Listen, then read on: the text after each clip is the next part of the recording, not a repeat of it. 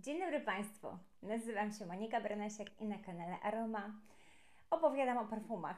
Pewnie mnie już znacie, jeśli mnie jeszcze nie znacie, to bardzo serdecznie zachęcam do tego, abyście zasubskrybowali mój kanał, gdyż dzieją się tutaj fajne rzeczy, a będą się dziać jeszcze fajniejsze, więc zachęcam.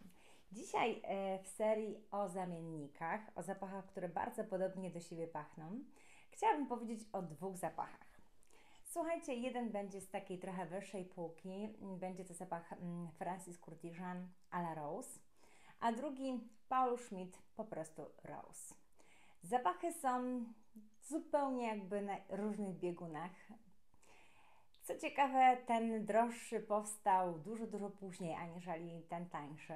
Ten można kupić w tej chwili, myślę, że około 100 kilku złotych, ten pewnie za niecałe 700, zwróćcie na to uwagę, a pachną bardzo do siebie podobnie. I jak one pachną? Dla mnie to jest przepiękna, cudowna róża, róża ogrodowa, taka czysta, idealna, dopiero co, słuchajcie, zerwana, może nawet nie zerwana, tylko wąchana właśnie w ogrodzie.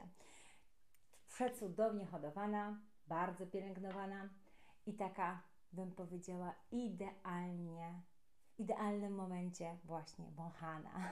Więc w takim rozkwicie, takim pół na pół, że te pąki jeszcze nie są aż takie, wiecie, ogromne, aczkolwiek te wszystkie płatki trzymają się tak mocno i tak są jeszcze takie zwięzłe, a róża jest jeszcze taka młoda, jest jeszcze taka świeża i taka bardzo aksamitna.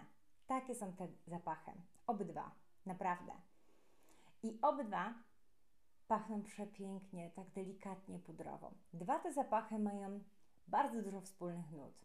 Od początku róża przede wszystkim wspólną nutą, ale także i cedr w głębi, właśnie gdzieś tam w bazie, drzewo cedrowe, które i tu przepięknie się balansuje na skórze. Pachnie miękko, pachnie bardzo kremowo, tak satynowo. Nie wpada ten cedr w takie akordy męskie, tylko bym powiedziała w takie akordy właśnie czysto drzewne. I jeszcze dodatkowo ta zielona nuta róży, która w obydwu zapachach przepięknie się właśnie jakby ponawia i w bazie jest jeszcze cały czas taka aktualna. I ten cedr.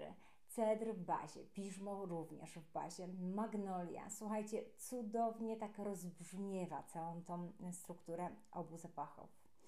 Oprócz tego jeszcze takie fantastyczne akordy, słuchajcie, jakby migocenia fiołka. I właśnie i tu mamy ten akord, taki bardzo otulający jednocześnie przy tej właśnie zielonej róży. Zapachy są naprawdę przepiękne. Oba, słuchajcie, należą do takich cudnie, wyraziście naturalnych zapachów. Czyli jeśli jesteście właśnie zwolennikami zapachów i wybieracie zazwyczaj zapachy czyste, takie naturalnie brzmiące, nie syntetyczne, nie kwiaty takie sztuczne, nie na przykład takie infantylne, czy też takie mocno przyprawowe, czy też takie mocno drzewne, to będzie za Was zapach idealny. On troszeczkę będzie też przypominał i będzie tak jakby napominał nam o tym, że to jest kwiatowa woda jednocześnie, ale kwiatem tutaj jest róża, w głównym wydaniu róża, więc królowa kwiatów. I słuchajcie, co się dzieje w tym zapachu? Jak go wącham z butelki, to jest w ogóle krystalicznie czysty. Jest to krystalicznie czysto taki skonstruowany, taki troszeczkę ostry, nienachalny, nienaganny wręcz zapach. Róża tutaj, właśnie we Fancis Kurkdjian, pachnie może i odrobinie bardziej tak cedrowo i tak pudrowo. Odrobinę te akordy są bardziej podkręcone. Natomiast w akordzie, w nutach właśnie Paul Shmith, ten zapach jest może bardziej właśnie typowo różany. Aczkolwiek i ta róża jest naprawdę pięknie brzmiąca, delikatna, subtelna. Jak się noszą? Tak jak powiedziałam, ogromna różnica w cenie, więc pewnie i ogromna w jakości, ale nie do końca w trwałości. Oba zapachy są nietrwałe. Oba zapachy są bardzo krótko noszalne. Myślę, że 6 godzin to będzie maks zupełny, ale ten zapach nie będzie Wam się przez 6 godzin przypominał. Zdecydowanie nie będzie. Jest to zapach na pewno przepięknie pachnący, pracujący w ciepłe dni, w upalne dni, na przykład przy zachodzie słońca, bądź przy wschodzie słońca, latem, kiedy będzie właśnie nasza skóra taka dość ciepła i wokół będzie ciepłe powietrze, a wówczas i zapach nawet i delikatny będzie się po prostu unosił wyżej.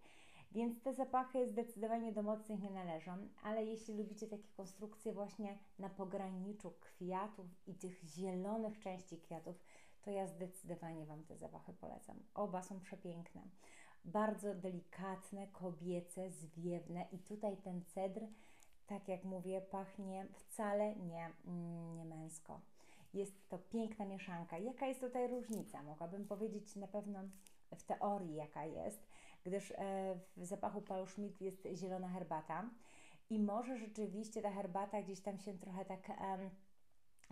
tak przypomina i ona mówi, że tam jest. Ale z kolei Fancis Kurkdjian ma składnik taki jak bergamotka, czy taki jak gorzka pomarańcza, więc może tutaj ten składnik cytrusowy, a tutaj taki właśnie zielony składnik jak herbata, będzie nam przypominał podobne brzmienie. Tym bardziej, że bergamotka zdecydowanie w zapachu rose się znalazła. Róże pewnie będą innej jakości, gdyż tutaj producent twierdzi, że jest to róża z Grasse i róża bułgarska, tutaj jest róża turecka. Obie są przepiękne, obie są koniecznie jasnoróżowe, koniecznie świeże, nierozkwitnięte i tak jak mówię, nie zerwane, tylko takie właśnie naturalne. Więc jak macie taką ogromną ochotę do takiej prawdziwie pięknej, naturalnej róży, niczym nie zmieszanej, nie zepsutej i takiej troszkę mokrej, wilgotnej właśnie, to ja polecam te zapachy, dlatego że tutaj ta róża rzeczywiście ma taką kroplę rosy. Jest to zapach mokry, wilgotny, jest to zapach świeży, czysty, w ogóle totalnie nienachalny, taki filigranowy, wręcz bardzo, bardzo piękny i pięknie, idealnie brzmiący. Więc polecam, testujcie. Myślę, że zapachy są naprawdę godne polecenia i jeśli szukacie takiej zielonej róży jak w Chloe zielona, to myślę, że będziecie zafascynowane tą właśnie różą w tych zapachach. Polecam się. Dziękuję Państwu pięknie i do usłyszenia oczywiście w kolejnej recenzji.